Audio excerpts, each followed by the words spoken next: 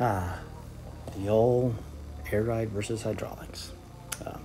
I started out with hydraulics because when I got into it, there was not air ride. So I went for about 10 years with hydraulics before I switched over to air ride. I was a little late to that game. So anyway, let's get on with the comparison. Let's talk air ride and hydraulics. The pros and cons of just a basic setup. Either one of these setups can easily be made reliable. They can ride awesome, either one of them. You just gotta have the know-how and the money. But let's look at like basic kits, like just a basic kit, bottom of the line, like a 2-pump hydraulic setup, and air ride. You know, you could go with compressors. It doesn't really matter as much. You're gonna want a couple pumps at least in hydraulics. One for the front, one for the rear. There's blocks and stuff, but just for the ease of conversation, let's go with the 2-pump setup. And that's what the Isuzu has here. Got the old Pro Hopper kit. This one I pulled the motor off, trying to get it to see why it's not working. But anyway, some of the things to consider is space. Hydraulics are going to take up more space. Like I said, 2 pumps, and the pumps are quite a bit larger than compressors. Here, I'll even show you that. Hydraulic hose line is bigger than air line. You've got to have batteries. You can run off of 2, but I like 3 or 4. But here's the difference. So there's a pump, and there's a Viair 485. So you can see pump takes up quite a bit more room. The cylinders, so let's see.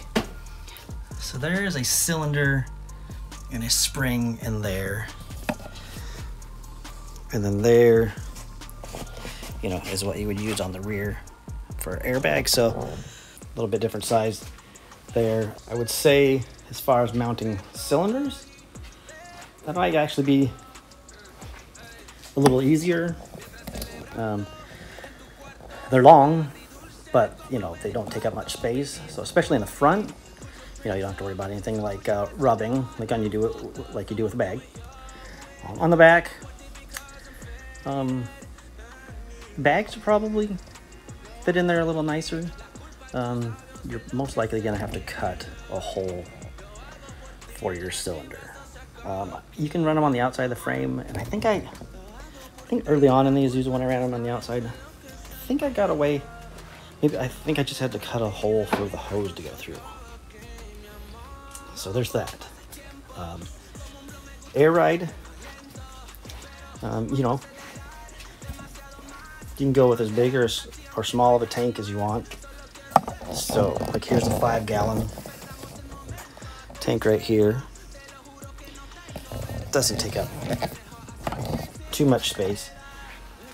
So if you're really trying to save space, you know, air ride's gonna be the way.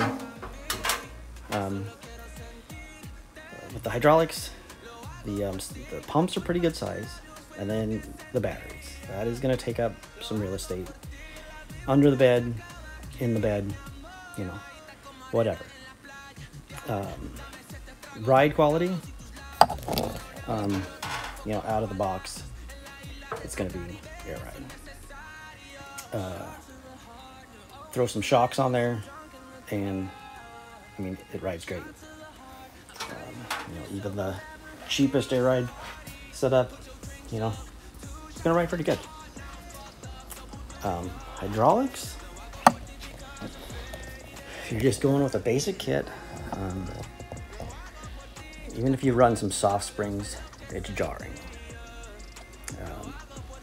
You can put accumulators on it and it rides much better, but that's quite a large expense. I'm not really sure how much they cost now, but I think back in the day that was like another $400 at least. because you need one for each cylinder. Air ride, straight out of the box, is going to ride better.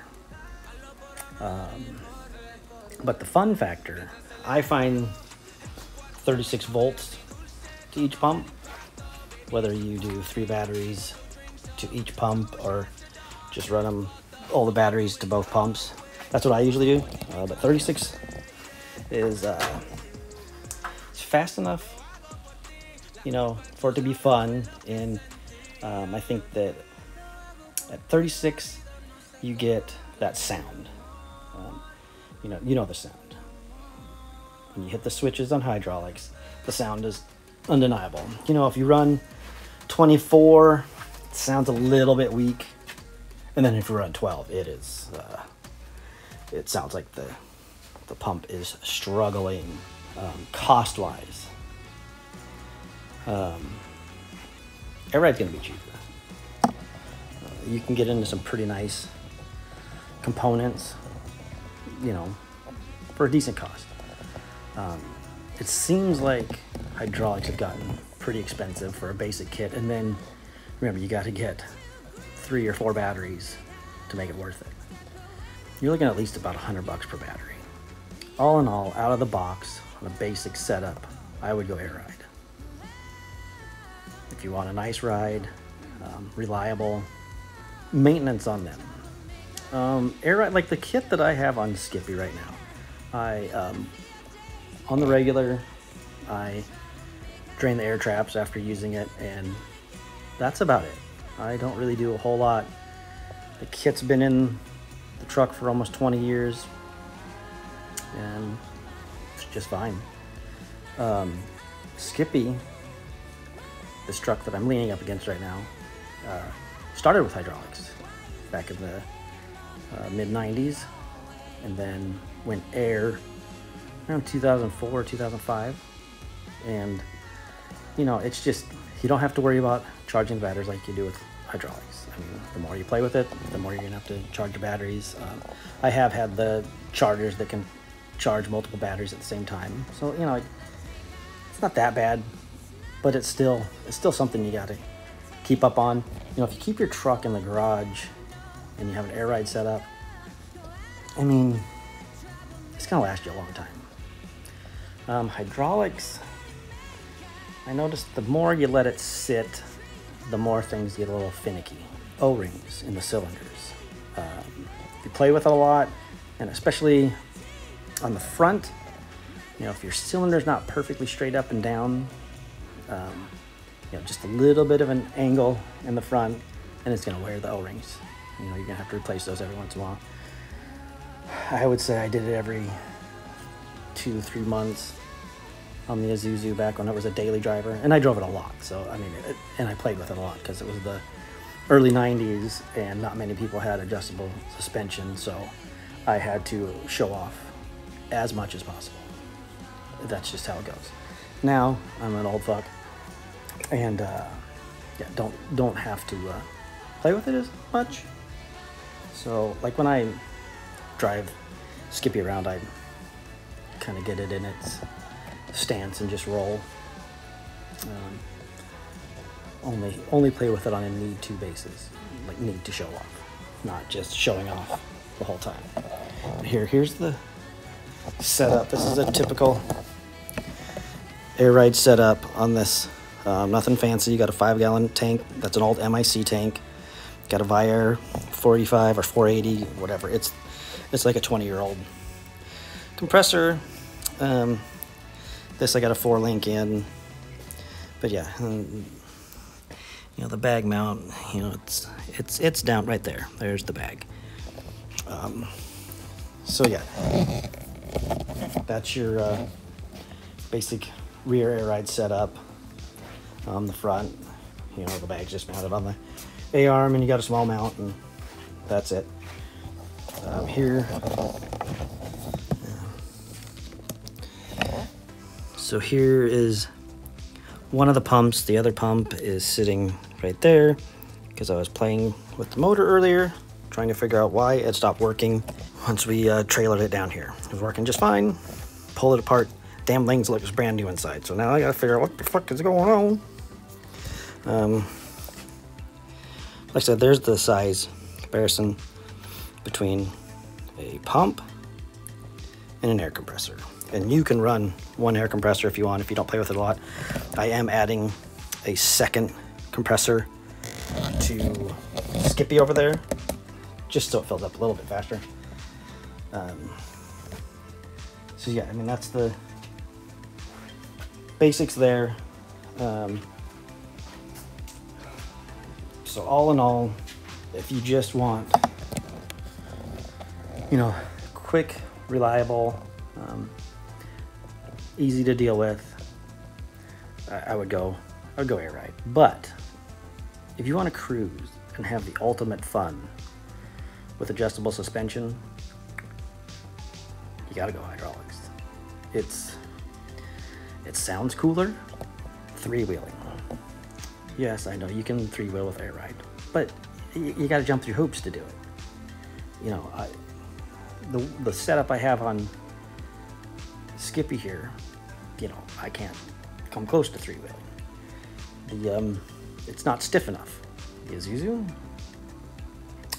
all you gotta do, lift it all the way up, dump one corner, turn real sharp, and gas it.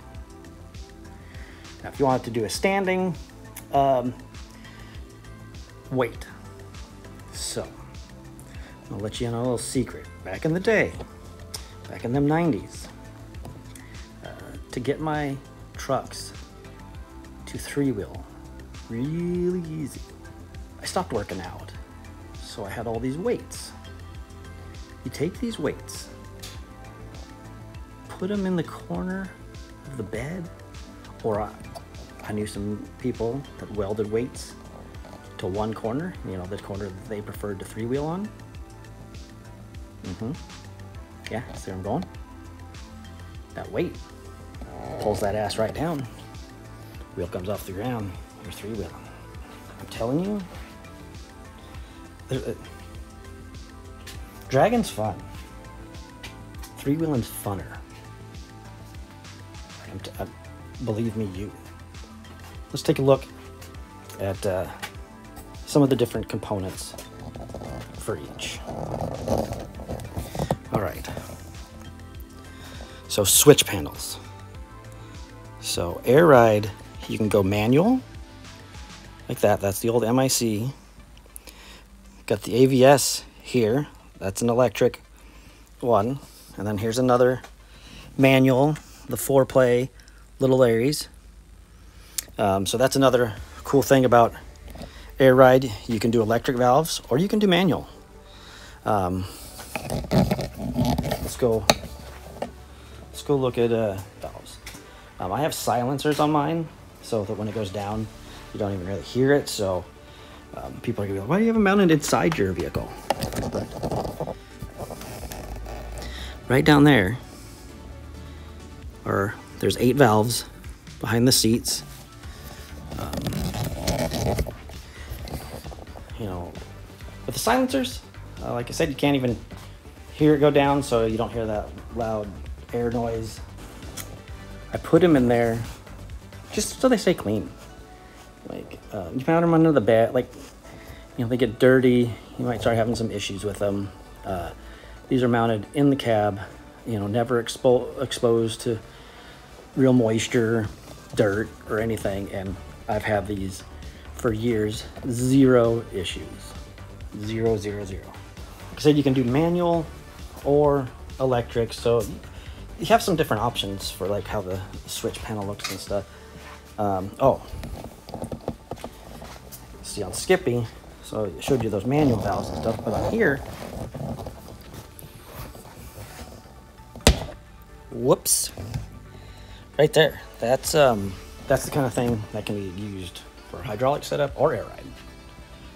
You know, you can use the electric panels just the same. So you can use like an old school hydraulic setup, kind of like that one. Try to go over here, just get to the one in the Isuzu. It's kind of tight over here. But there's the old clear one. You've seen those a lot back in the day. Air ride, if you want to save space, if you want to build it as you go, start out manual, then you can upgrade to a block or electric individual valves. The world is your oyster. Hydraulics, you can go a long way with those. You can add as many pumps as you want. Like a lot of the competition guys, will have a pump going to each cylinder, a bunch of different valves, and you can really move some fluid. Hydraulics is definitely more of like a show kind of thing. I don't know if I would ever do hydraulics on a daily driver again, unless I really had the money to make it ride nice. Overall, air ride's probably, the one that most people should go with. Keep the hydros, for the cruisers and for the fun. That's why I have both. Installation. To me, they're about the same. About the same amount of cutting, about the same amount of welding. If you can install one, you can install the other. No real issue there. All right, pros and cons of each of those. Let's go with space. You can save space with air ride. The components are generally smaller. Hydraulics take up some real estate. Basic air ride setup, 5-gallon tank. You can go a single compressor if you want to save space. Airline, the diameter is much smaller than hydraulics. This is just based on the basics. Air ride. If you install it correctly, it's going to be a little bit more reliable, maintenance-wise, easier to maintain. Batteries, obviously, on the hydraulics have to be charged. A hydraulic pump, I've never burned up a good fire compressor. Hydraulic pumps, I've burned up decent motors. They just seem to be a little bit more finicky. They're pushing a lot more PSI. It's not even close. Basic air ride setup is not pushing much hydraulics. You can put a lot of power to it, and so things are going to wear out a little more. Ride quality, a simple setup, it's going to be air ride. Hydraulics, you can add accumulators and make it ride great, but that's a pretty large cost. And speaking of costs, an air ride setup, if you go with just the basic stuff, go with some manual valves, it's not going to be too bad. Hydraulics, just the hydraulic kit's pretty spendy. And then on top of that, you're going to have to get the batteries, and those are going to be at least $100 a piece, and I think you have to run at least 3. In a pinch I've used 2, and it's not fun. It'll get dragged up and down, but you want to go 3 or 4. I've got 3 on the Isuzu over here, and that's where it starts to give you that sound too. The popular sound of hydraulics lifting, that's just the voltage going to the motors. You put 1 on there, it sounds sick and very unhappy. You put 36 volts on there, 48, and you get that zing that you want. So basically, overall, I would say if you're new to adjustable suspension, air ride's gonna be the easiest for you. It's definitely more something you could put on a daily driver and have little issues.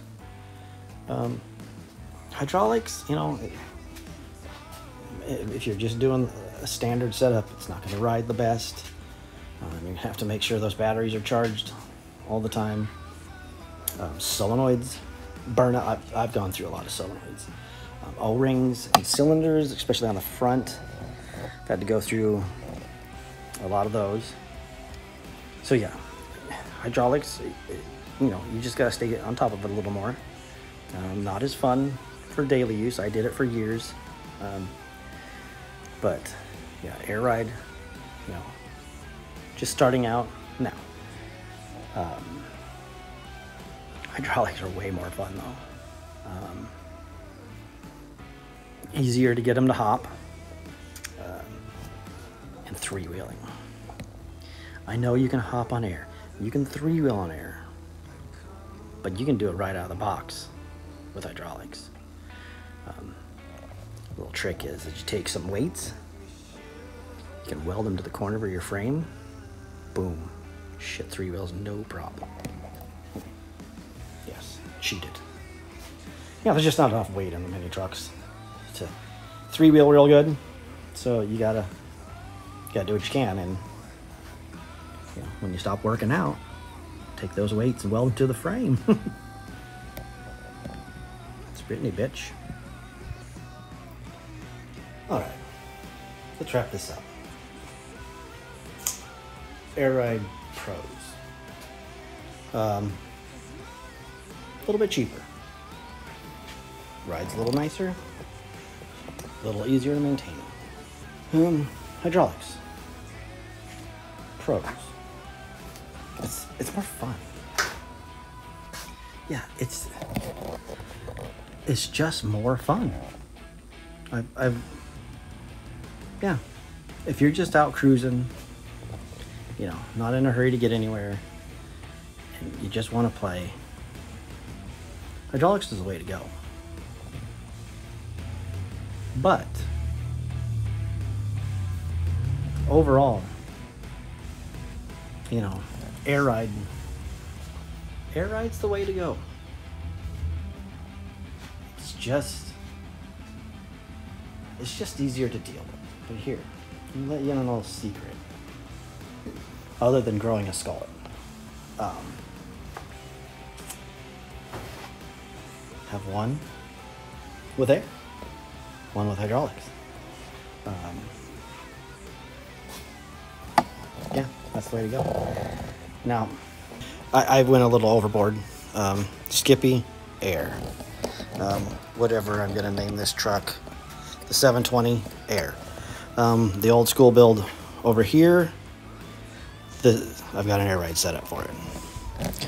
So, I mean, you can kind of see that overall, you know, it's just easier with air. And then air ride's also going on the love of my life's truck that's sitting outside. So, yeah. Air overall wins the battle. But if you're just sprinting, you know, it's hydraulics. I mean, yeah, just go watch some hydraulic videos and then go watch some air videos. It's just more fun. That's what it's all about.